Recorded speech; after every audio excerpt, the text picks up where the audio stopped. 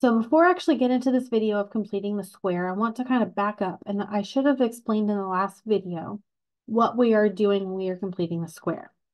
When we are completing the square, this is another way to solve a quadratic equation. Now, in Module 2, Lesson 3, we went over 3 ways already. So we already know how to solve quadratic equations by factoring, by the quadratic formula, and by the square root property or method. This is a 4th way to solve a quadratic. Now, we're not going to be using this to solve quadratics. We're going to be using it in our conic sections, but essentially it says a 4th way to solve a quadratic equation. So for all of these, we're going to be solving, when we get to the conics, we're going to be using this technique to rewrite. But if we know how to solve quadratics, then we will be able to apply that when we need it in our conic section. So we have all of these steps here. Step 1 says if the coefficient of x squared is 1, go to step 2. And for example 2, all of our coefficients here will be 1. So we're starting with step 2 for example 2. It says isolate all variable terms on one side of the equation. So this is a little bit different than we've done before. This time, if I have my ax squared plus bx plus c equals 0, I'm going to go ahead and put 1 for my a. So we want to get this in the form of x squared plus bx equals c. So I want my variable terms on one side of the equation, my constant, the one that doesn't have a variable, on the other side. Step 3 is to complete the square for the resulting binomial, which is this side here, by adding the square of half of the coefficient of b to both sides of the equation. So what that looks like is b over 2 squared. Step 4, factor the resulting perfect square trinomial and write it as a square of a binomial. This will make more sense when we get into it, but this will be either x plus or minus, not both, but plus or minus. So let's not write it that way.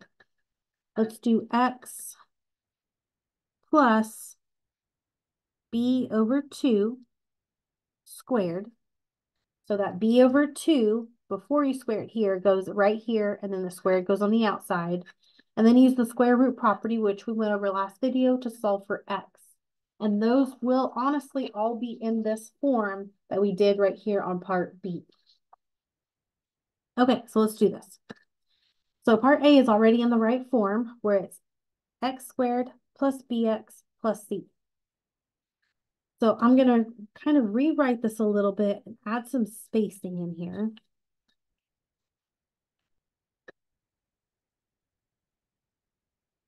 And so now we need to figure out what I am adding over here to the left side.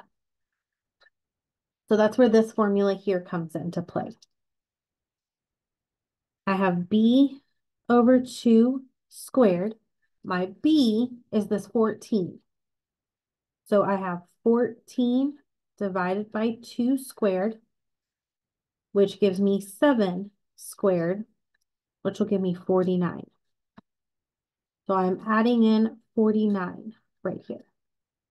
Now, solving equations 101 says what I do to one side, I have to do to the other side. And so that's why it says in here, we need to add this to both sides of the equation. So I am also going to add in 49 on that side. So now I need to factor this. What's that for? Factor. And it will always factor in this form here. So what do I mean by this? Well, look, if I needed to ask myself what multiplies, let me get another color, what multiplies to 49, but adds up to 14, that is 7 and 7, which is what we got right here. So whatever that b over 2 portion is, that's what we're going to be adding in right here.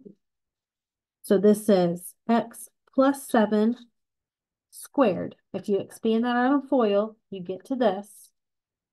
And that equals 53. And so now we almost have an identical equation. Now I'm right here. Now I can apply that square root property.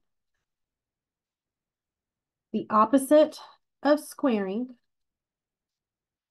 would be to take the square root. So my square root and square cancel right there. And I am left with x plus 7 equals. I can't do anything with that. So that will just become plus or minus the square root of 53. That's a prime number. And then my last step would be to subtract this 7 over. So I get x equals -7 plus or minus the square root of 53.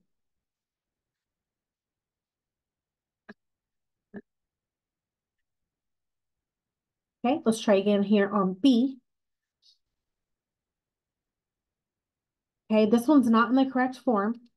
So I need to move this over. I want my x's on one side, my constant to the other. So leave some room when we rewrite this. We've got b squared plus or minus 10x plus, leave some room, and this equals -1. So now let's apply this b over 2 squared to see what we're adding in here. So my b is -10. -10 divided by 2 is -5. And -5 in parentheses squared is 25. And what I add to one side, I'm going to make sure I add over here to the other side.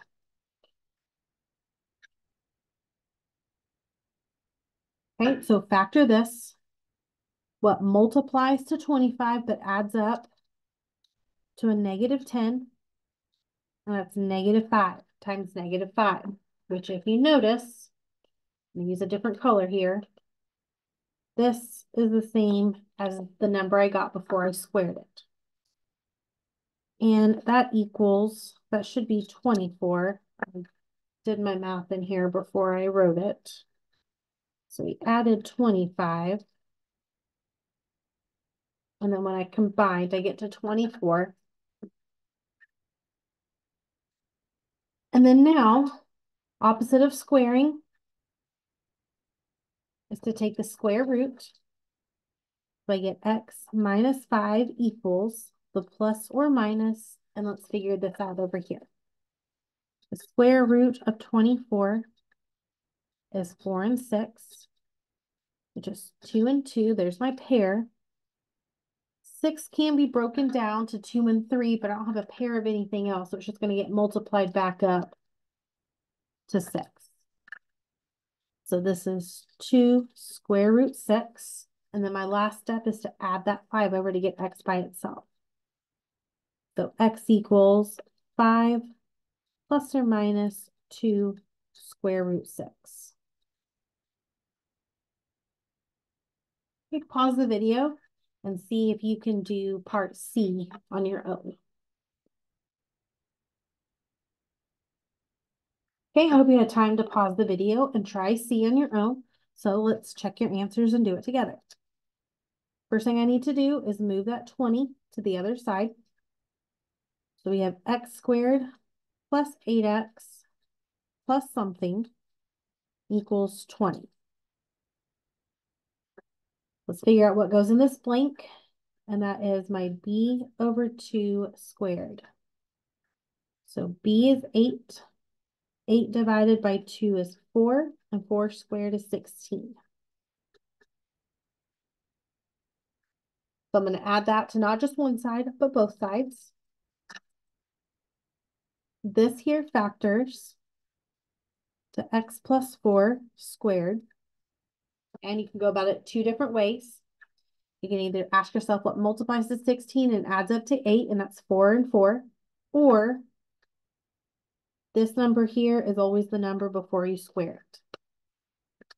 When we add over here, we get 36. Now we will take the square root of both sides. We get x plus 4 equals, because my square root and square cancel. This is a perfect square, that gives me plus or minus 6, and then subtract your 4. So we have x equals -4 plus or minus 6. Now, when we get a perfect square, I don't really want to leave my answer this way here. What are those two numbers? So we have -4 plus 6 to give me one solution of x equals 2. And then we get -4 minus 6 to give me another solution of -10.